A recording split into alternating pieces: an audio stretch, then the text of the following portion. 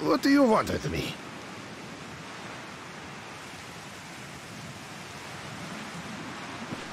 Right. A greeting.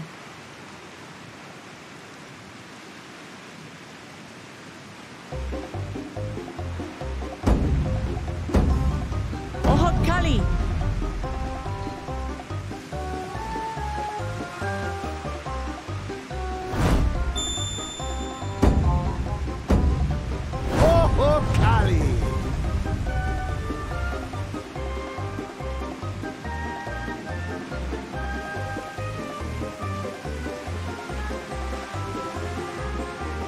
Good. You brought your manners with you.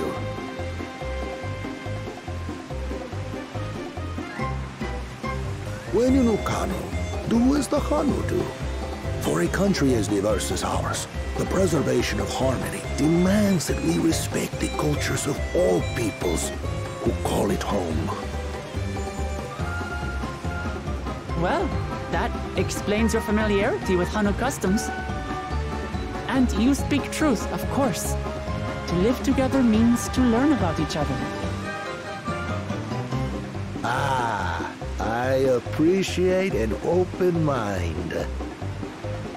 In fact, I get the sense we've met before.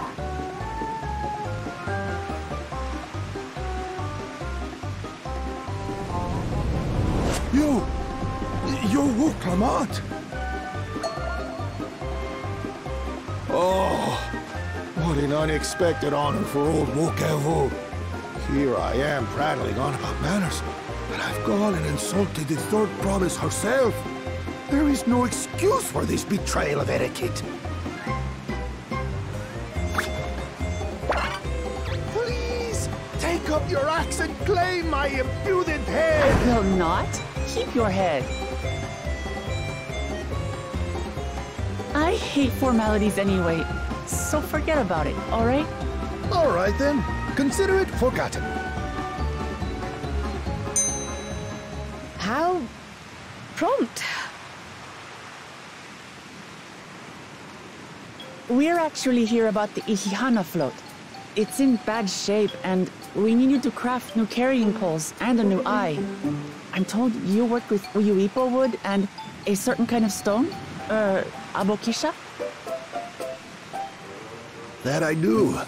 But while I would like nothing more than to offer my services, I just used the last I had of both those materials.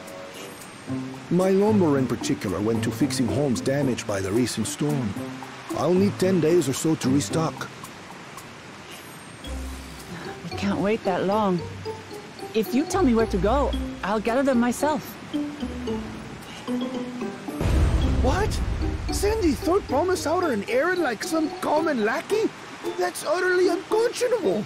A gross violation of social protocol.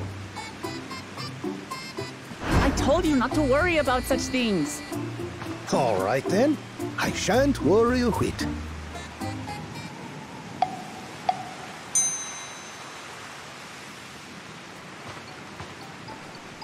What's with your Hanu friend there? I am festival leader this season, and have come along to oversee the float's repair. As strange as it may sound, Wuklamat and her friends believe the float is an arcane focus, meant to encourage the growth of our struggling reeds. Too many Hanu have forgotten, it seems. But that is indeed the true purpose of the lifting of wings. Your education is impressive, Third Promise.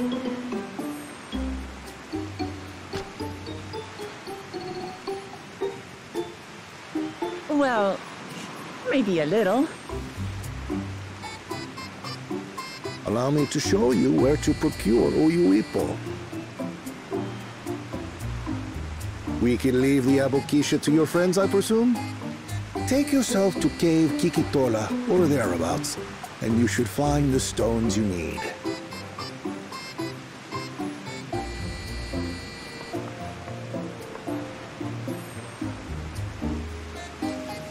I've been there once or twice.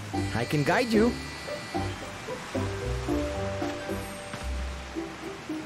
That should save us some time. All right then, let's get moving.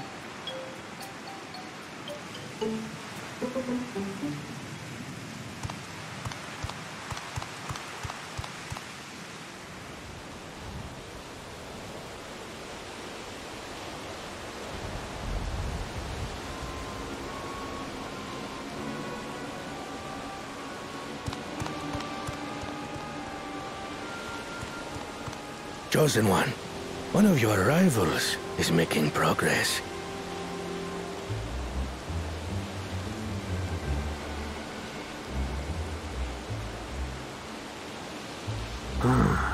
Ihiana, you say?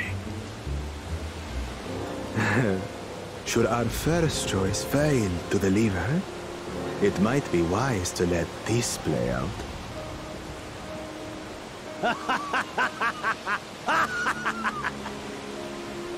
The third-rate promise is making herself useful after all.